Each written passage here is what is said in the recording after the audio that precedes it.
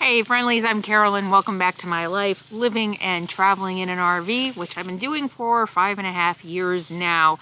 Today I'm going to answer some of the questions that you guys have been asking me about my RV life. So just going to jump right in. I've chosen a few questions from the comments that I have been seeing recently, and I'm just going to answer questions about why I travel so much, how I manage to not get lost when I'm hiking, and how to use my oven. Yeah, I'm gonna go ahead and answer that one. And how to use my RV oven. I just had a question recently, and I do have a hack for how I use my oven, so I'll talk about that one last. There ain't nobody gonna do it for you. Got to find your own. So the first question comes from Brian Leonard, and Brian is comments on a regular basis, and you're always kind and supportive, and I appreciate that. But Brian wants to know basically, why don't I stay in one place longer? And there's really a couple reasons for that. Number one is because I had a little bit of a time crunch this year because I wanted to be in New England for the fall. So being in New England for the fall means that I have a very kind of narrow window of when I'm going to be there and how long I can stay. I can't be in New England in December, January. I don't want to be here in the snow and below freezing temps. So there was a little bit of a schedule there in my travels. But really, I think the biggest reason in this trip specifically why I don't stay longer in one place is because of the types of camping I'm finding. I am not going to stay 2 weeks in a place that I'm not comfortable. I'm not going to stay 2 weeks in a campground. I'm not going to stay 2 weeks in a crowded place.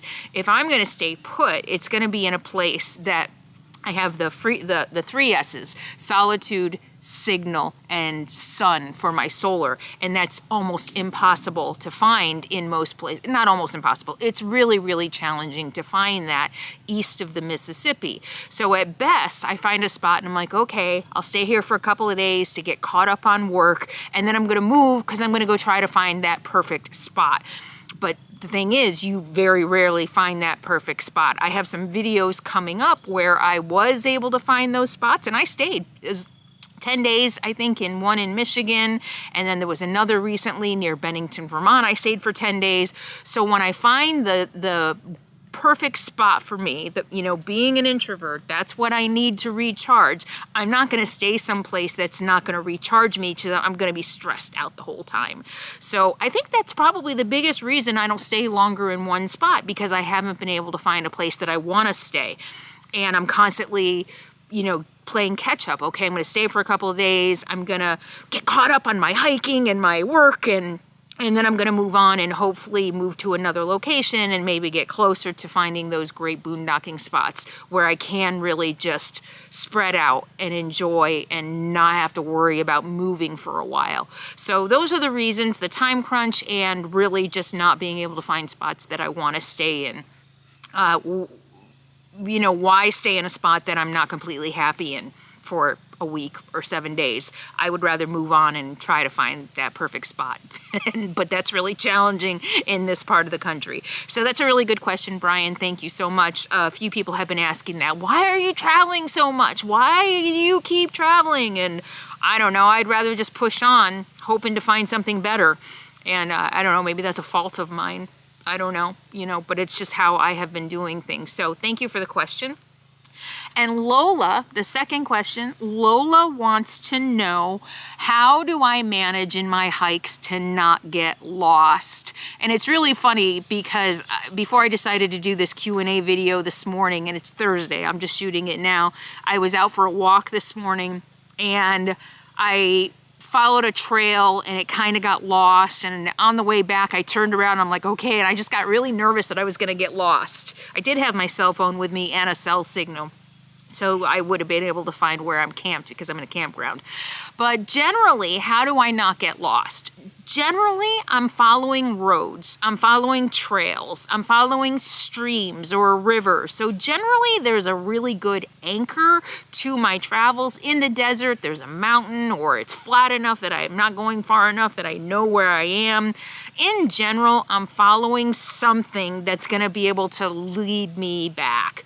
I did get lost that one time. I think I told you the story in Oregon, my first year out. Took a shortcut. I mean, I wasn't even a quarter mile from camp.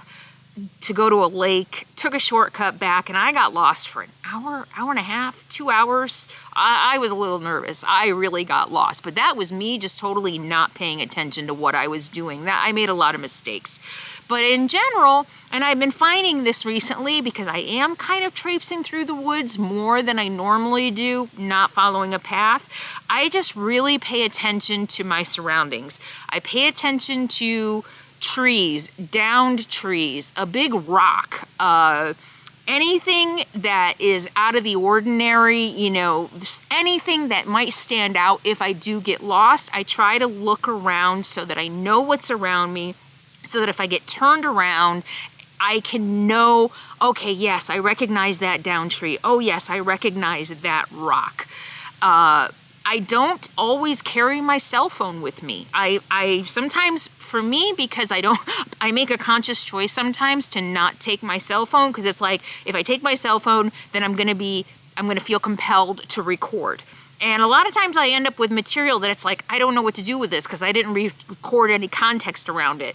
So sometimes I just leave my cell phone at home just so that I'm not tempted to record stuff that I'm not gonna know how to work into a video later. I don't even know how to record just for myself anymore. And so sometimes I don't even have my cell phone with me. But if I do have my cell phone with me, I do have a walking app. I don't always turn it on. I don't always have a cell signal. So unless the walking app is on, and I suggest you look there's just all kinds of, iPhone has a walking app. There's like iFit, I don't know, there's all kinds of walking apps. And yeah, the GPS on those, if you're worried about getting lost, turn on the walking app before you head out. You don't have to have a cell signal. It works on GPS most of the time, I think. And then you can just follow the red line back to your RV. So that is a good way to do it. You get a walking app, it gives you a red line to show where you are. And from what I've seen from using them, they're accurate enough that you'll be able to find your way back. You know that if you're off the red line, you know, there will be a red line to show your path of how you got there. And if you end up all the way over here, you should be able to navigate enough back to the red line to take you back to where you started. You know, the biggest piece of advice I can give if you're worried about getting lost, number one, if you're a newbie, if you're not used to backpacking and hiking alone, don't go far. You need to kind of work on your own navigation skills, I think. You know me, I've got thousands of miles under my belt of hiking, probably 1,000 miles of solo backpacking under my belt. So I've got a lot of experience. And if you don't, you really need to take some precautions like a walking app until you get, you know, 100 miles or so, whatever. I don't know what that number is for you, until you get some experience under your belt. But you do, you know, always know which direction is north, south, east, west. That'll help you. And I think I intuitively kind of know now, you know, I know the sun rose over there. So if I'm, and it's kind of going in a trajectory like this, so it's going over the nose of my RV. So that might also help me navigate. But it doesn't get to that point anymore. I've gotten really good at recognizing waypoints, recognizing things even out in the woods. I was out this morning and there was a branch that went like this and there were things hanging off it that I had to duck under, and for a minute I was like, am I gonna be able to find my way back? You know, I was looking for Sadie, and within 5 minutes I found that branch. I'm like, okay, I know I'm on the right track. I recognize that branch.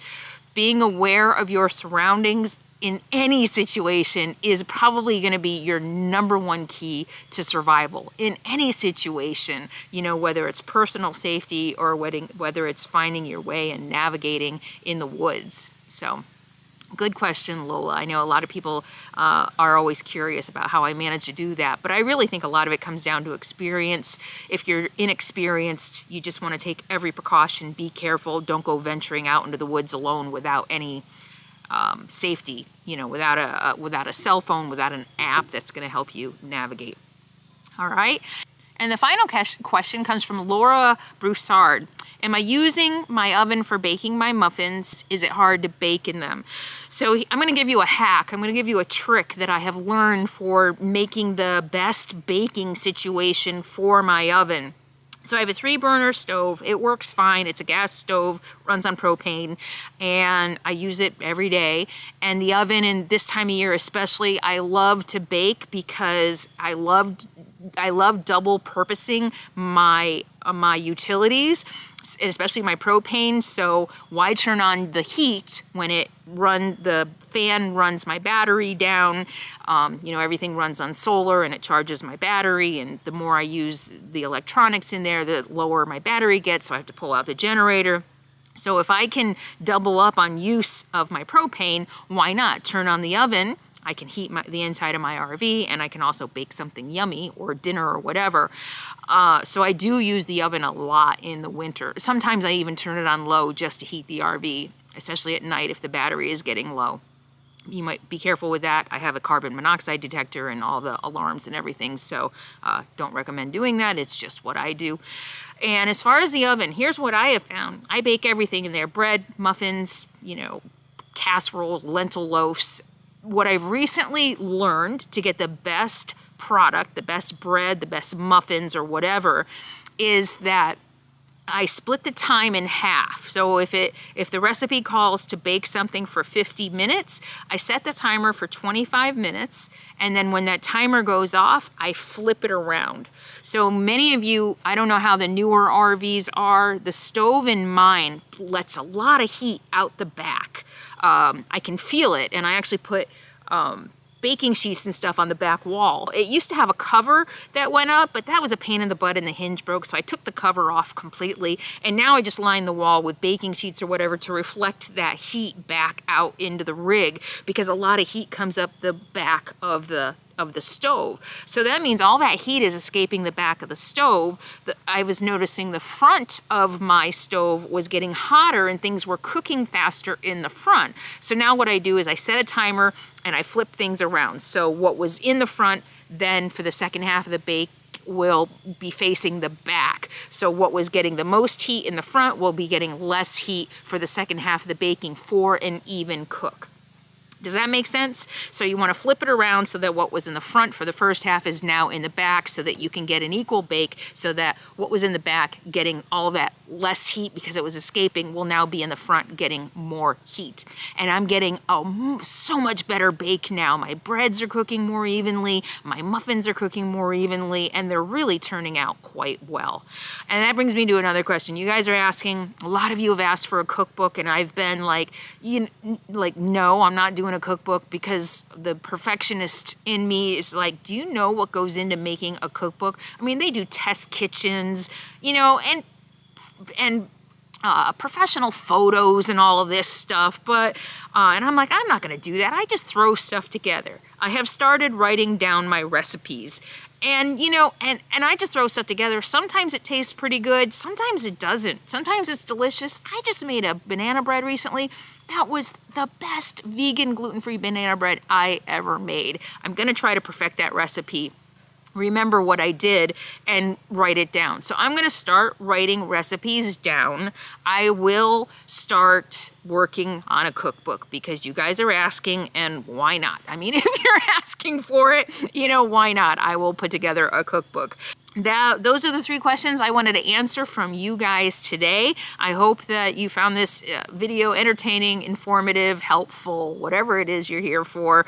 I want to say thank you all so much for being here. Thank you so much for your kindness. And I have to say, I have spent the last couple months traveling to this part of the country, meeting some of you, and I am so honored and so proud that so many people came out to meet me, not only in the 2 meetups, which were phenomenal. And I still, man, the energy of the New York meetup was just out of this world. So much positive, wonderful, loving, kind energy from both. But there was just an extra level. And I wonder, I was thinking about this, I wonder if it's because I'm from here. The second meetup was in Syracuse, New York. And I wonder if it was just like, maybe there really is something that connects us when we're brought up in the same areas. You know, maybe that was it. I don't know. And in addition to that, I have gotten to meet some other viewers face-to-face, one-on-one. In my travels through Maine and Massachusetts and Vermont, I got to meet a couple of you and one-on-one and have lunch with you and spend some time with you where you live. And you know, the couple who came out, I don't know if I should mention your name. I don't know if you guys want me to mention your names. I know we talked about this and you said you would keep it secret, but I don't know, let me know. In the comments, if you just want to say hi, let me know. But the couple that I met who came out and met me, I rented a cabin for a few days in Maine, and I got to meet a couple of you who came out and joined me. So the one-on-one, you know, meeting people one-on-one who the reason I was able to meet them one-on-one is because they've either been commenting for a super long time or have been patrons for a long time. So I've gotten to recognize comments and just have gotten to know you in that much smaller community. But a couple of you I met just because you've been commenting for a long time and I feel like I know you. And meeting you all face to face have turned friendlies into friends. And I want to thank you. It just means the world to me. It really is helpful to get off the internet and meet people face to face so that I know that you're real and that you're wonderful and kind and caring human beings. So I'm grateful. I'm honored for everyone who is here watching my videos. It just means so much to me that you're here through it all. Thank you so much. If you have any questions, leave your comments or questions below. Who knows, maybe I'll feature you and your name and everything in a future video, so leave your comments below.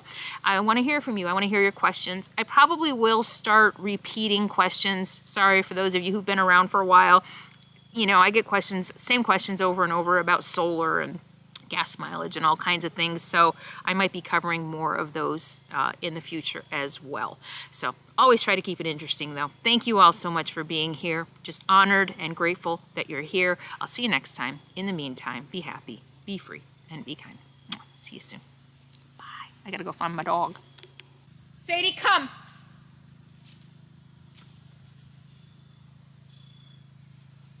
You are such a good girl. What are you doing? Can I see you? Want a treat? You're such a... Okay, be free.